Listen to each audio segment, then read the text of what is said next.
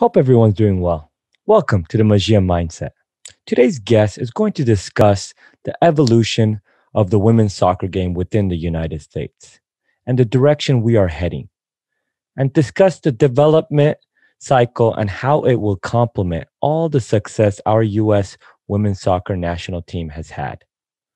Our guest has played at the highest level and is currently a vital individual within the women's game in the United States. It is my absolute pleasure and delight to introduce our guest on the show again, Yael Averbuch. Roll the intro.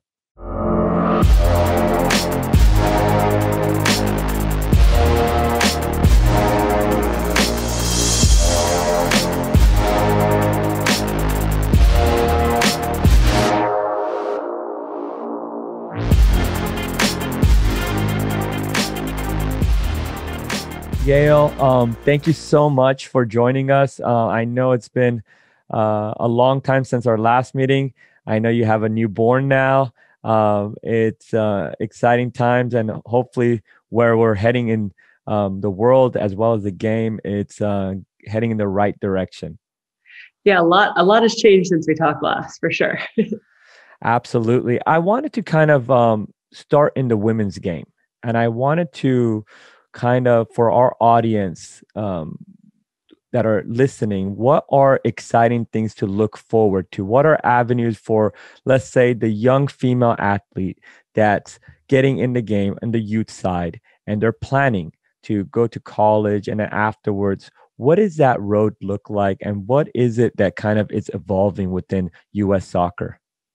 Yeah, that's a great question because a lot is changing. And I know I have to actually work to keep on top of this because from the time when I was a young player looking at the path, it's changed a lot over the years in a really good way. It was great when I was coming up through the scene, but now there are so many opportunities for players. So we're seeing players, one, obviously there's still wonderful college programs. Like some of the best coaches in our country, probably in the world on the women's side, coach in college.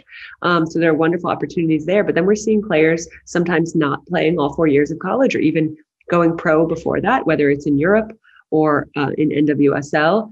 And the world game at the professional level for women, there are just so many really great opportunities right now. And it's moving in a direction where there's continued investment in it. So we're seeing a lot of the top men's European clubs investing in the women's side. The Women's Champions League final is coming up.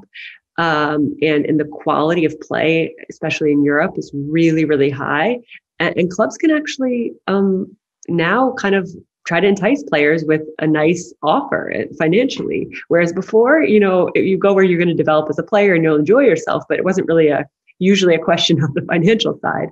And same thing with NWSL now. We're seeing they just announced today another small increase in the minimum and maximum salaries. And so while the money part isn't everything, it's indicative of kind of a changed mindset. And it's exciting for players to think of the opportunities that they can have as a professional athlete. And that's what drives more young kids to dream of doing that. Just like you see a lot of young boys want to play in the NBA and NFL and stuff because they see that there's an opportunity to have this lifestyle that's really, really cool surrounding the game. And I think we're starting to see the same on the women's side of soccer.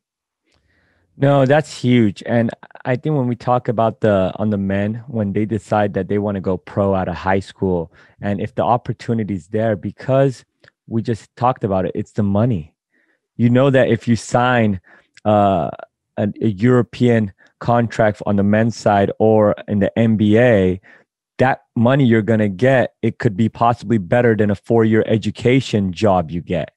And on the female, it's so crazy how that side is growing as well. Where before it's like, okay, I go to university, I'm going to a great university, a D1 program, that I got a great 4-year education, that 4-year education is going to pay me, that job, that whatever I majored in is going to pay me more than playing at the highest level. And that is kind of like outrageous to be able to get an opportunity to play at the highest level, and you might have to consider that you can't do it full time because it's not there. And it's right now, it's getting exciting that it's kind of trying to be heading in that direction. What are let's say if we're going to have a 13-year-old that has the potential, 14-year-old, what are the steps to kind of putting yourself in those situations of obviously developing, but also having the right eyes on you so you're not missing those moments? Because every age is important. Of what is the age to get seen to go to a Division 1? Okay, what is the opportunities to get seen if you want to represent a U.S. national team, or you want to play after your Division 1 program? If we can walk through those steps. Sure. So I think a really important thing here is for players not to view it as one chance to be seen, and then really to focus more so. It's important to be seen. It's important to have the right, be competing at the right level and have the right exposure. Don't get me wrong. But I think that the most important thing for players to focus on is to be the best they can be, and that is an ongoing process. So if you don't get seen for one of the top colleges, we see a player like Bethany Balcer in the NWSL, went to an NAIA college, not even NCAA, and then is playing a starter. She got a chance at the U.S. women's national team. I mean, so this is a player who continued to get better and prove her value as a player. So the number one thing isn't being seen, isn't being on the right team with the right connections and getting recruited. The number one thing is to be the best player you can be. So I think for a player, that means watching the top level. You want to be a pro, you need to watch. What does it look like up close person? Go to a game in person, go to a top college game. Like, what do these players look like when they're playing? What can you do that they're doing already? What do you need to work on to get yourself to that level? And similarly, analyzing, where you stand, honestly, being able to look and say, okay, well, I'm not able to cover ground like they can, so I need to work on this aspect of my game, or, I really need to get sharper technically if I want to do that. So that kind of understanding where you are and what gap there is between where you want to go is huge. And then I think it's about too, when it comes to being seen and having those opportunities, it's about giving yourself a chance to compete against others who have that same goal. That's really important. So often players will say, well, like, what's the right team for me? Or is there a right league to play in? I think it's so much less about that as about, you want to be surrounded by others who have this aim. And it's really hard to suddenly arrive in an environment and be kind of an outsider, never having competed at that level.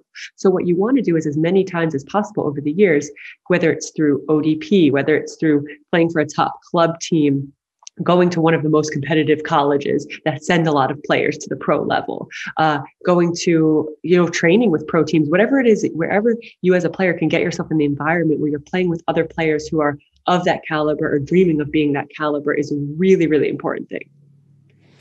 No, that's huge. That's huge. Sometimes we get distracted on how do we get there and what teams to be on, instead of worrying about the internal stuff, about your own game, your own development, your own touches. And it's so funny, yeah, how you talk in such a humble fashion way, but you were an exceptional player. You got to where you got to in UNC by not really getting distracted of going to UNC, but you're putting the work. You're putting the work. And those are the natural places where you put in the work and people see you and they know you can play and you can ball out, and they give you opportunities and you're like, oh, okay, that's interesting. Oh, I love the game. I'm doing it. And instead of you searching it, it came in front of you, but your hard work paid off. I want to now transition on, what are the priorities? I think sometimes we watch, especially in today's generation, there's so many apps out there. There's so many YouTube videos, and we love the freestyle. We love to hit it off a crossbar, chest it, do this. It's so entertaining. And I think some of those videos or highlights distracts the players from the priorities that get you at the highest level, if it's Division 1 highest level. When you look back and you're like, what are the fundamentals? What are the foundations and apps and certain things that kind of focus on that players kind of need as a foundation? And then from that, add branches that complement them to help them be successful if those colleges want to see more from them. You're exactly right. Is that there's no tricky magic or anything like that that's going to get you the highest level. And I think what happens is players often get bored with the things they actually need to do. And I would venture to guess that most players, not everybody, most players actually know everything they need to do to be at the high level. I mean, you have the physical side of the game. You got to work on your speed, quickness, endurance, be able to cover the ground, get where you need to get on the field, be strong enough to not get injured and take care of your body. You need to have the tools with the ball, and not to do rainbows or like hit it off the crossbar, like you said. You need to be able to strike the ball well with both feet, receive it well with all the surfaces of the body, like all the real basics. You don't have to do any fancy juggling tricks or anything like that. Like basics to bring the ball under control smoothly, cleanly, and then send it where it needs to go. And then, you think about the mental aspect of the game, having the confidence, the game understanding from watching the game, the positional sense. So I think players are often searching for this, what is the secret sauce to get to the next level? And the secret sauce is to not get bored of constantly fine-tuning and refining those things that you already know. You probably learn 90% of the skills you need to play the game in your first 5 years playing. But then everyone's searching for now I'm elite. What do I have to do? You have to keep doing the same thing over and over.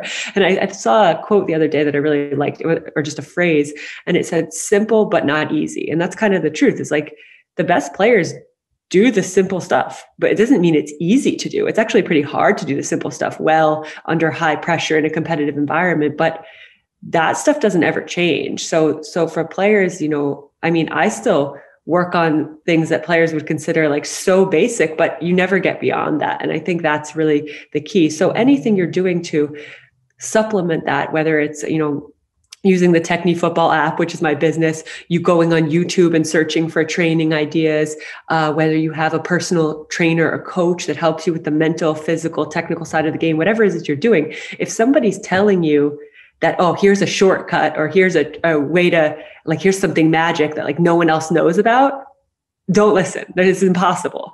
There's nothing out there that nobody's heard of, or no one's done before, that's going to get you there with less work. So I think that's the whole thing. If you're using a tool or resource to help you, that tool or resource should be teaching you and making it easier for you to put in the work, doing the simple things and the basics, and a lot of it. If it's telling you otherwise, then it's probably leading you off course.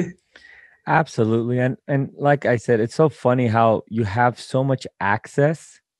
It's unlimited to the amount of resource these youth players have today. It's like, just when you reflect about it, we always say, if I know what I know now, and knowing what's available now, if it was available then, could I have? Absolutely you could have been better. And that's why I think the game every year is going to get better. When players say, this player back in the day was so much better, could have been if they were in this environment, but the game is always getting better. If you watch today's game, the women's game or the men's game, and then watch the women's game or the men's game of 1999, it's going to look faster today. It's going to look cleaner today. The way the media's behind it better, the way everything, it's evolving. And I think the players got to maximize how to put those right situations and create their own personal training environment. If, like you said, your own app, Techni app, if that's one of my individuals when I'm not with a team.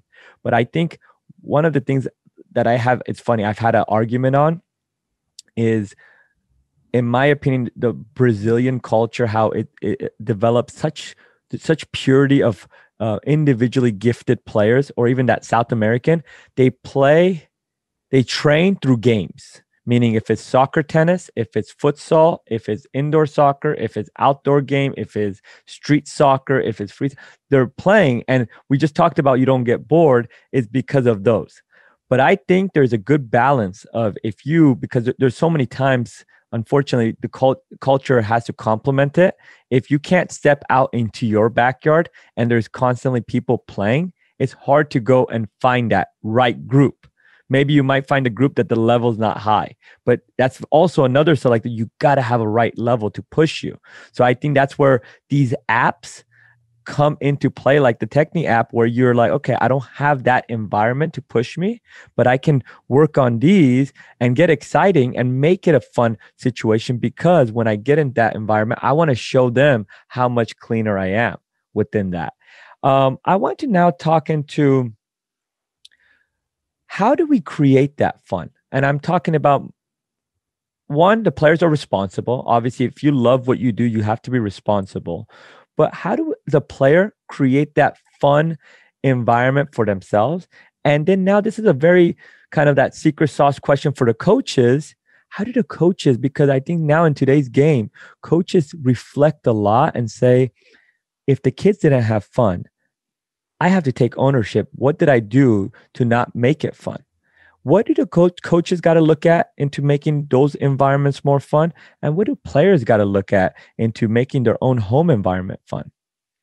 Yeah, so for me, when I hear this question, I'm thinking about it as you're talking. I think it really comes down to, in my opinion, like a healthy competitive atmosphere and competitive mindset, and not like sometimes the word competitive takes on a negative meaning, like it gets so competitive. And I don't mean competitive like someone looking at the record of like winning and losing and coaches trying to win at all costs. I mean competitive like what made it fun for me as a kid to go play, whether it was like with a partner doing stuff, with a group, like you said, if there's a group playing, that should always be the priority. You don't want to play alone if there's a group you can play with. It's a team sport.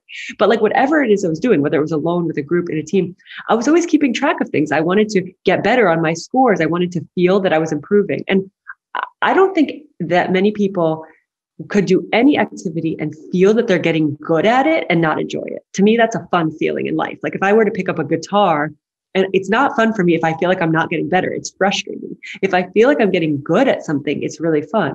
And the same thing for, I think, coaches, like my best coaches, the most fun training and team environments I can think of where there was a really good competitiveness. Like we played the same type of games all the time, and it was an appropriate level of competition where we could feel that we're getting better as a team. And like if you did really well, your small-sided team would win or whatever it was.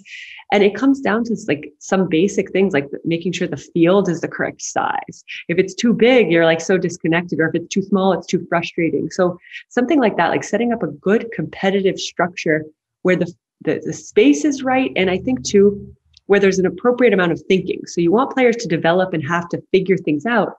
But like I've been in sessions where there's so many tactical things and you have to stop every 5 minutes. Like this is a game where we want to play. So anything where you can play and compete and learn through doing that with different restrictions or whatever, and feel that you're getting better and able to do that, I think is what keeps it fun. To me, that's the whole key, is finding the right way to make it competitive and to keep it, that the competition having to do with the right things. It's that feeling of doing better than before, not necessarily, oh, we won or we lost on game day. That's not the competition. That's good. No, I mean, I think that's an art too. Being able to find the right cues, say the right words, and set up the right players in the moments, and give the maybe not too much restrictions, but certain things that the scene is set. And if you can take a step back and at times let a good flow happen and make adjustments, it's vital. It's vital. But I think at times when it could be a sign of insecurity or a sign of unprepared when you are constantly stopping things as things don't pan out a certain way. But I totally agree, because when you look at the game of football or soccer, we like to look at it at the highest level, or at a lot of levels that we go 45 minutes. It's probably one of the few sports that goes 45 minutes without timeouts, without pauses. So when that game is set up like that, I think the training's got to kind of mirror that. And those moments got to mirror that. You can't freeze them and jump in and say, do that, where you got to kind of trust those players and kind of guide them, but let them be the problem solvers. Because if you're giving constant answers, then when the moment comes, if the free kick is on for a short one, they don't know how to think without coach saying, hey, it's plan one, plan two, A, B, C. It's too many complications where now they're overthinking where the moment didn't require that. And that's so important. What I want to go now from our youth and development into where our women's U.S. national team is currently today. Obviously, we've transitioned from Jill Ellis to our new coach. And I wanted to talk about the U.S. women's soccer, but then also trickle into our youth system, into our collegiate system, and kind of our structure setup going. And if we can start out where we are currently at the highest on our national team, and then we'll kind of transition of how our structure is complementing it and going in that. Yeah. So, I mean, just quite simply, we're the best in the world. I think that there was a period of time where we were always ranked 1, 2, maybe 3 if it was like bad, but where it was kind of like, is the rest of the world catching up? And certainly there's a lot more competition now worldwide, and we're seeing national teams with really quality, like 11 quality players. Whereas before, you have a lot of the national teams that would compete against the US women would have maybe 4 or 5 really great players and a big drop off. Whereas I think the quality and depth of the US women's national team is unbelievable. Like there are probably a second 11 and a third 11 that arguably might be able to win a World Cup on any given day. And so I think that we're going in the right direction with it, especially because I feel that now the club environments are starting to support that. So a big concern that I had, and I know it was talked about over the years, was like, okay, so we're the number 1 in the world at the national team level, but like these players outside of national team programming are not playing 11 months through the year in like a really good competitive club environment. And now we're seeing that. We're seeing some players going to Europe, a lot of players still in NWSL, and all of those club environments, the level is going higher. So the competition for those spots on the best team in the world is just increasing even more.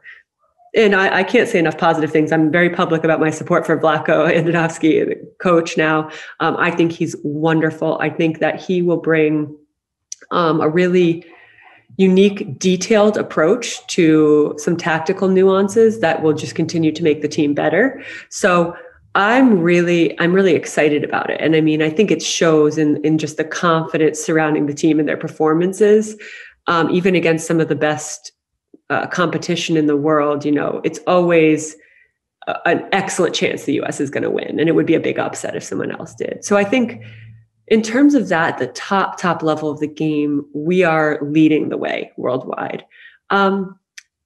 I'm not, as we look at it trickling down, I'm not as confident in saying that.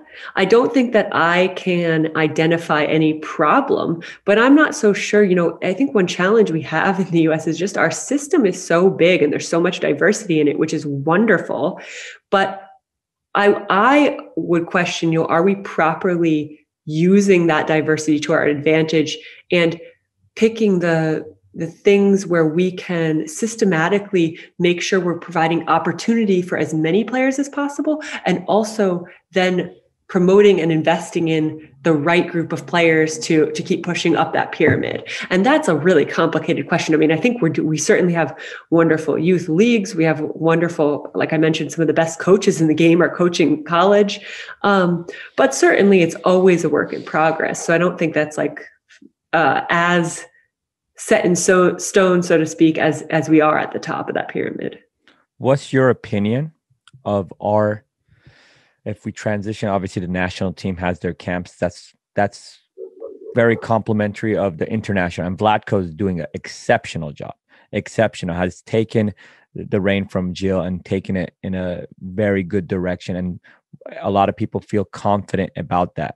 My kind of question is, anything under that, not the professional, collegiate, the amateur level, collegiate, and our youth. How are we? And it's kind of resemblant. I mean, I think it's very resemblant to the male side as well, Yael. Our collegiate and youth is very resemblant on both male and female in America.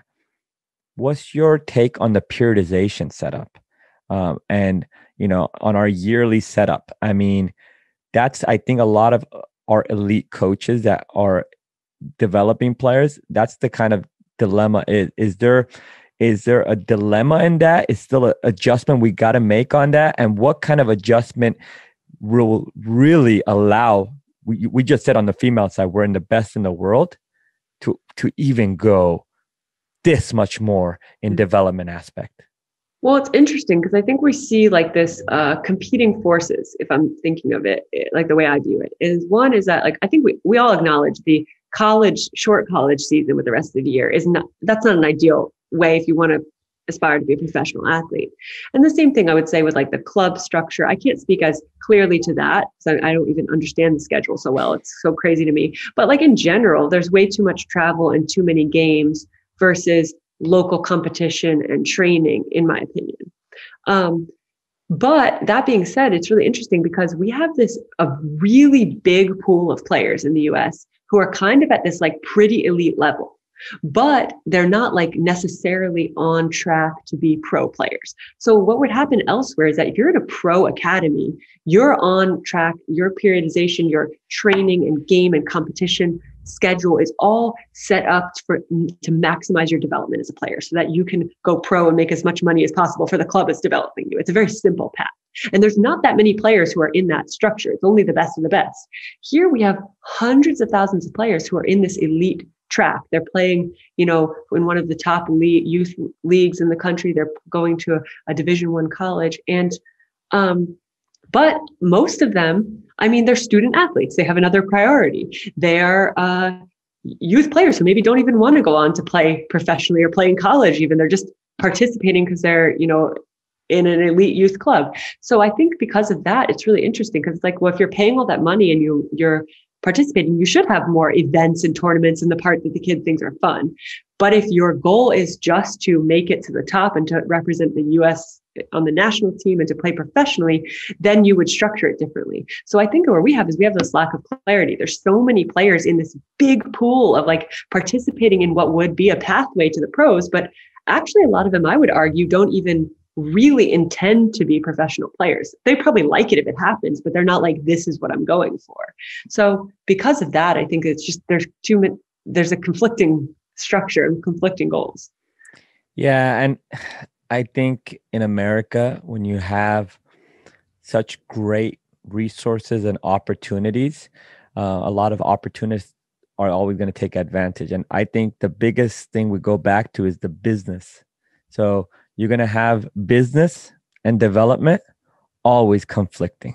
And it's until we can get people for the purity, and there's like always people in those roles and that can say, you know what, let's change the structure. Obviously, it might not profit as much in the starts of here, but development wise, player wise, the way the both side, because we are heading the next World Cup for the female and even the one we host for the men in 2026, the two teams being put together on the path we're at. It is so much excitement for the US on the soccer on both female and male that I think it's such a great time to take advantage of. Can we make it a year round for the university and spreading out the games? And it gives colleges a more hands-on. So when the players were not ready at 18, 17 to go pro, this is kind of like the reserve setup. And they're training like that. So then when they transition out, they can go. Because it's funny, the academy we have set up on our youth, we have a fully funded project that we're doing on the men and women. So our summer program is all the college athletes are coming in. But then you also have to respect NCAA. 5 of that program can't be together here. Like, to me, a lot of those restrictions, like it takes away. What happened if this program had the best players and they wanted to be in this structure to go against these other ones? But because NCAA doesn't want teams or players to be structured in a certain way, sometimes those restrictions to make the competition a little bit even or business-wise to be even, it kind of hurts those parts, and we always have to try to abide by it. But whenever the bigger associations, I think, come together, there's so much positives. But that being said, I think we're always, every year, people are listening. They're slowly making adjustments, and we're always going forward, I believe, in my humble opinion. What I wanted to kind of bring it in full circle and wrap our episode with is kind of what you are currently doing. Any projects, what organizations you're affiliated with, things that you're looking at, and how the game is evolving from all of the projects being put together as things are opening up for our audience to be aware of, to kind of, get into, so they can better help develop their kids. It helps better enhance our game, and we can kind of go on there. Yeah. So my main job is running things with Techni Futbol. That's, it was really busy this last year and continues to be. But I think, what I'm working to do now, it's a lot of it is education. I think especially for parents, coaches, and players on like why does it matter to train on your own? And that training on your own isn't what, you brought up before. It's not the practicing some flashy tricks. It's not the playing crossbar, against a friend. That's fine. Those are fun. I recommend players spend time with the ball however you want to, but that's not training on your own. So it's education surrounding why it's important to spend this extra time with the ball and what that should look like and can look like if you really actually want to get better. So a lot of it is education surrounding that. And on the tail end of the pandemic, I think people realized that they could do a lot of stuff on their own, but don't realize that that's the norm you should always be doing to supplement. You have something with a group 3-4 times a week, great. But that those other days, if you're really a soccer person, you're not just sitting at home doing other things. You're finding a way to get better at soccer. And then so that's my full time. And additionally, I still am. I'm an advisor for the NWSL Players Association, so I'm still very involved in the pro side of things. A lot of my great friends are playing and coaching in that league, so I stay very tied in with that league as well as watching the men's game. I'm very involved in the sport in a lot of capacities, whether it's through actual work or just enjoyment. But yeah, my main daily work is on stuff with Technique Football.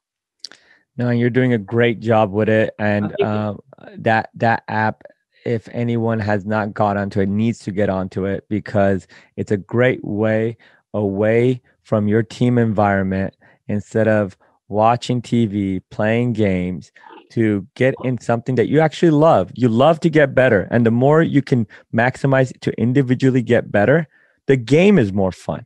When you're stepping on the field and you're like, man, I've used Techni app. I've used this YouTube video. I've been constantly out here. This is my private coach. This is my strength coach. And if you're able to get all of those resources, and then that confidence, and you're well-rounded to go there, and you're stepping on that field, and you're excited that everyone's here and you're going to put a show and they're watching you.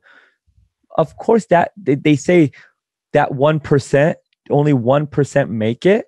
Of course, you just can enter that. You have a chance to enter that 1% when you've put everything, all your time. There's 24 hours in a day. Obviously, they say it's good to get 6 to 8 hours of sleep, or a little bit more sometimes. But there's a lot still remaining that you can maximize if you want to really get that. And I think there's so many people that say it, but actually when it comes down to it, they don't get around it. And I think there's better ways to enhance it. And I think it starts from our home environments, from parents and coaches, putting the right things around it. And I hope those things continue, because then when we sit back, when we're watching a game on TV and that next generation is representing it, you're like, wow, this is fun to see. And at least we were a little bit of a compliment to it, and we're kind of seeing that growth. And I think those are exciting things. But I wanted to kind of wrap that out and say thank you so much, Yael. It was such a great dialogue. It was an absolute pleasure. And thank you so much for getting on the episode again. Yeah, thank you. I always enjoy the conversation. So I appreciate you and the platform you provide. Thank you. Have a great one. You too.